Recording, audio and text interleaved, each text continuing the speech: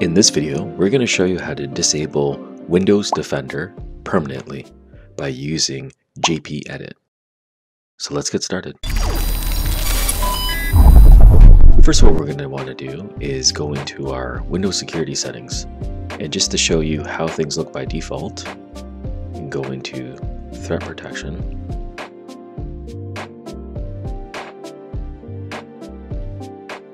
And you can see that it's on. Now we can turn this off.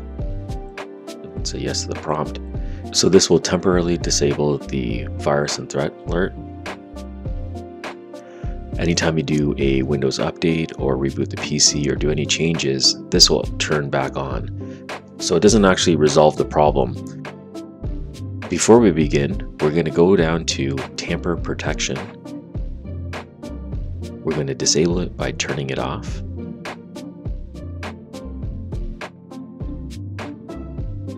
And then we'll go to the Start menu.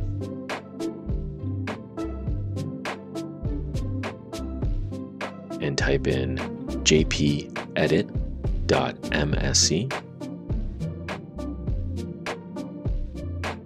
You want to make sure when you're logged in as administrator.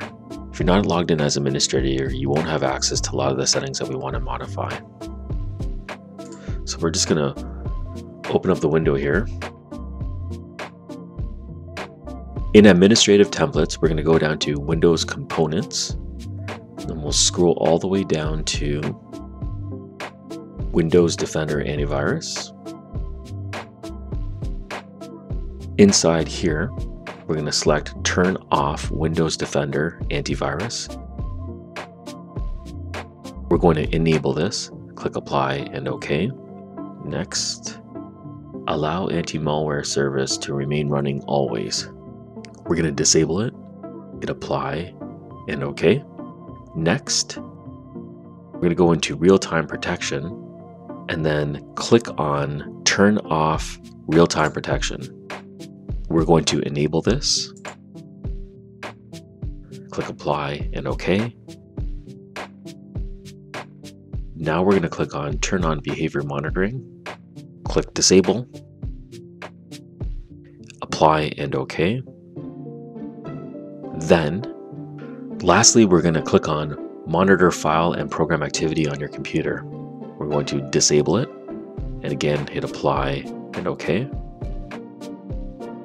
And that's the last step. So we've gone through all the steps of disabling the Windows Defender protection on your PC. Once these changes have been made, it'll be permanently disabled. We can validate this by going into Windows Security. We'll go back to Virus and Threat Protection Settings. Click on Manage Settings. In here, you'll see that it says this setting is managed by your administrator. So the users do not have access to change anything here. They have to go back into gpedit and make the changes back and enable the features that we had disabled. If you have any questions, please put them in the comments below and I'll try to answer them as soon as I can. Thank you for watching. If you enjoyed this video and found it useful, please like and subscribe.